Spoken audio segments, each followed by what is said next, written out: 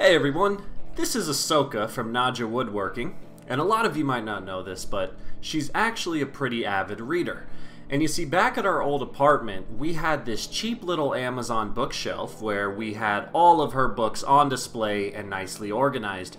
But ever since my fiance and I bought our house, Ahsoka has been a little upset because we have this nice little library room, but we've yet to set up any type of bookshelves. So today what we're going to be doing is transforming that old little Amazon bookshelf into a sleek and elegant bookshelf for our new library room, and I think Ahsoka's going to like it.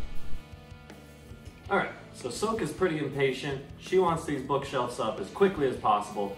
So I just got back from the lumber yard with some roasted poplar for this project. We got everything we need. Let's get building. Alright, so the first thing we got to do for this build is basically mill down the boards we got from the lumber yard. So for this project I decided to go with roasted poplar instead of walnut, strictly just to save some money.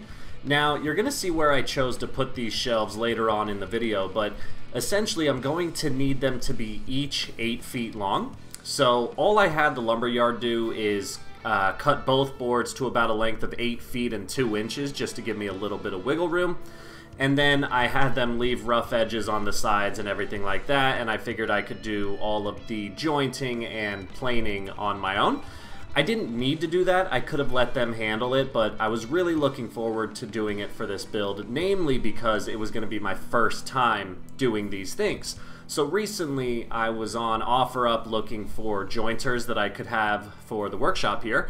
And after scouring quite a few, I finally found this 6-inch grizzly jointer, and it was in perfect condition at a reasonable price. So I pulled the trigger, bought it for the shop, and I'm right now going to go ahead and run both boards through it on both sides to get it down to the right width, but also to give each board a nice, flat, smooth edge.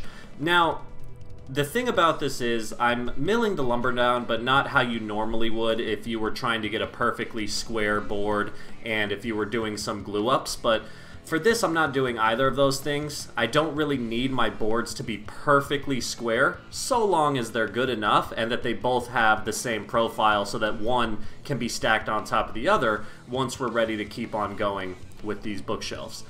Now, the other thing you'll notice is these boards are a little over 8 feet long. My jointer surface is not that long, so to try and prove the accuracy, I have the roller that you see behind the jointer back there, and that's essentially another surface for the board to lie on so that I could do this properly.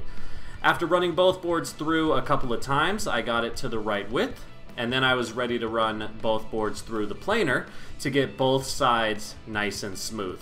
Now, the width I ended up going with for the purposes of these shelves came out to about 9¼ inch. Coming home from the lumber yard, the boards had a thickness of about 3/4, and I'm going to plane them down to just over ½ inch. Again, it doesn't need to be perfect, it just needs to be identical for both boards. So this was a really exciting project because not only was it the first time I got to use my jointer, it's also the first time I got to use my planer. And again, like I said, I'm not worried about perfectly square surfaces for these boards. The boards already came in very good shape. I mostly was just worried about smoothing out all of the sides and making them as close to the dimensions that I needed as possible. So I went ahead and continued planing until I got down to the right thickness, and then I was ready to begin some of the actual finer work on this project. But man, it was a lot of fun using these tools for the first time. Now what I need to do is, you'll notice I said the boards were 8 feet 2 inches. I had the lumberyard cut them to that length on purpose just so I had a little bit of wiggle room for errors. But now that I had the boards where I needed them to be, I went ahead and brought them over to the miter saw station, and I cut off that 2 inches from each one so that both boards were 8 feet long. The wall that these shelves are going to go on is 10 feet long, and so I essentially wanted them to be centered on the wall with a foot on each side. And again, you'll see all this at the end of the video for the final reveal. Now, earlier when I was talking about milling up the lumber, like I said, I don't really care that they're not perfectly square because I'm not gluing up anything here. I just need them to be nice and smooth on all 4 surfaces, good enough to work with, but what's most important is I need these to be the same profile. So what I'm doing here is, now that I've got them milled to the proper dimensions, I clamped one on top of the other, and they lined up very closely, but there's a couple instances where one might overhang the other and vice versa. So I clamped them together in the best position I could. I threw on some 80 grit sandpaper, upped the variable speed on my sander, and I basically just went around all 4 edges and sanded any loose overhangs from one board to the other, so that once I was done, both boards lined up perfectly. And the reason this was important for this project is because these shelves are going to be one on top of the other, so I just need to make sure that they're exactly the same dimension, and so that when one is stacked on top of the other, it kind of looks like they came together, if that makes sense. I just need them to have the same profile. So here's a little preview of what I just did. Now that my lumber's milled up, I just went around all 4 sides and got everything as close to even on all 4 sides as possible. Now, what's really important here is, before moving on, I need to drill where my holes are going to be. So the thing about these bookshelves is, I'm transforming an older Amazon bookshelf that we used to have, and this was an industrial style bookshelf where the wood had holes going through it, where you would feed some metal piping, and then you would mount the metal piping to the wall. Now, the problem with those shelves, they were really cool by design, but the wood, being just a cheaper piece of Amazon furniture, was basically your cheap little particle board with a veneer over it. So when we moved houses, I decided to scrap the board because it was already falling apart, but I saved the metal. So I need these boards to be lined up perfectly so that the holes that I'm drilling go through both boards in the exact same spot, because this is where the metal piping is going to go that kind of brings the bookshelf all together. Now, I figured this would be a good little stopping point to just let you know that if you ever want to help support NAJA Woodworking and the shop here, feel free to become a patron. You get access to some pretty cool perks for a low monthly price, and it really just helps me keep investing in the shop with lumber and all of the various tools and hardware that I need as I complete these projects. Now, the next part is probably my favorite part of the build, and I wanted both of these shelves to not only have rounded edges, but to also have rounded corners. So in order for the rounded edges to be perfectly continuous, I wanted to first make my corners rounded, so that as I go over it all with the router, I can have one continuous cut. So a good little trick for this is, I had a previously cut out circle from another project, and that circle happened to be the proper radius that I wanted for the corners of this shelf. So I took that little template circle, put it against each corner, and traced an outline, just like you see there. Once I had my outline, I took my jigsaw, and I basically cut the outline not quite on the line, but as close to the line as I could. So I'm essentially just cutting away as much of that sharp corner as I can, just to get it to, you know, approximately rounded. Now, you can choose whatever radius of curve you want. I could have used a water bottle cap, I could have used a quarter. It just so happened I had that circular piece lying around from the light capsule that we made a couple of weeks ago, and I looked at it and I thought, I already know this is a perfect circle. It has the right radius that I'm looking for this, so let's go ahead and use that. So I traced the outline on all 4 corners, did the jigsaw on all 4 corners, again as close to the line as possible, and then I just took my hand sander and got it even more directly to the line, just to finish out that smooth rounded corner. So for this, because I'm shaving off quite a bit of material, again I went with the 80 grit at a higher variable speed, and I'm basically just rounding that corner as best I can in a nice slow and smooth fashion, not focusing on any particular point, but just going across continuously, getting it to that template line so that I finish with a nicely rounded corner. And again, obviously I'm going to do that for all 4 corners, but this really just kind of gives it a nice and sleek and elegant look. In my opinion, anytime you can round over any type of a board, it just gives it a much nicer looking profile. And now that I have all 4 corners rounded out, I can go through the entire board with my router. So I equipped a roundover bit, and I'm going to just go ahead, and this part took kind of a long time because it is an 8-foot long board, but I rounded over every edge that the board has. So I rounded over the entire top edge, flipped the board over, rounded over the bottom edge, and then as you're about to see, I even rounded over the holes that I drilled for the metal piping to go through. Any chance I can get to round over an edge, that's a win in my book. And now I will say, when it comes to these 3 holes within the board itself, I only rounded over the edges, the inner edges that are going to be on the top side of the board.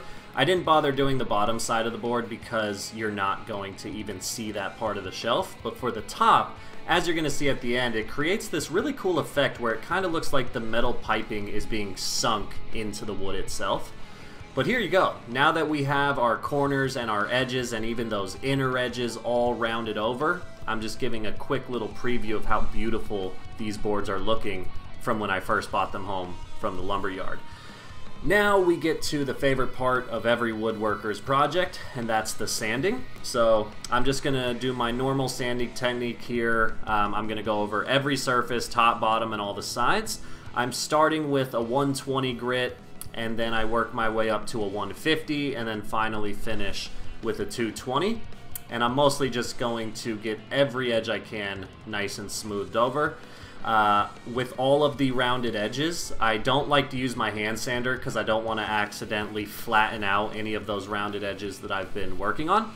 So I also have this kind of foam malleable sandpaper at the same grits that I mentioned earlier. So I use that to go through all of the edges, all the rounded corners, everything like that. And then I just rolled up some sandpaper to feed it through the holes where the metal's gonna go to get those interior surfaces nice and smooth. Finally, the finish for this, I'm going with what I've been going with on every project so far, and that's just my shellac. I'm going to cover the entire thing with just one coat of shellac. I think that was enough for this. These don't need to be super heavily protected. And then this time, I decided to try something new. So instead of letting the shellac dry and going over the entire boards with a 220 or even a 300 grit, I saw something online that looked interesting and I decided to try it. So I let the shellac dry, and then instead of sanding it off, I put a little bit of paste wax onto a very fine piece of steel wool, and I basically rubbed that paste wax into both boards. I did it one time and it came out with this nice, very smooth and slightly glossy finish. It just looked a lot nicer than when I've tried sanding off shellac in the past, so it's definitely a technique I'm going to carry forward in future projects. And now the shelves are ready to be installed. So I have Apollo here. You haven't seen him yet, but he is our lovely little cat, and he's going to oversee the installation of these shelves. So you see the little stairway wall here? It's 10 feet long, and that's exactly where these bookshelves are going to go. So let's show you how they turned out. Here you go, everybody. That's the metal piping that I referenced earlier. So that is the piping that came with the Amazon bookshelf, but I reconfigured it to fit the shelves that we made to design for this space. This library room ended up looking beautiful with these shelves. It's really kind of everything I was hoping the project would turn out to be. And now all that's left to do is load it up with our books, and this is going to be quite a cozy little library room. I was really happy with how this turned out. I think the boards just look so sleek and so elegant. The finishing technique really paid off. I was kind of nervous to try something new. I was kind of nervous with a lot of the stuff that took place in this project because it was new to me, but I think it turned out well, and I think Apollo agrees. Now, Apollo is only half the battle. We wanted to show these shelves to Ahsoka since it was all of her books that were going to be populating the shelves. So we went ahead and loaded it up with the books, got it nice and pretty looking, and you can see here Ahsoka is over the roof, excited to start reading, really happy with how this project turned out. And yeah, I don't know. She wasn't able to say so on camera, but I think she gives the project 2 paws up. Nice. Alright, I want to thank you all for watching this project come to life. I gotta say, I think I did a pretty good job with these shelves. They're meant to be the center of attention of our little library room here, and I'm pretty proud of the way they turned out. Now, there's going to be a lot more builds to come on this channel, so I'd encourage you to like, subscribe, and leave a comment down below, and stay tuned for more. Alright, I'll see you next time.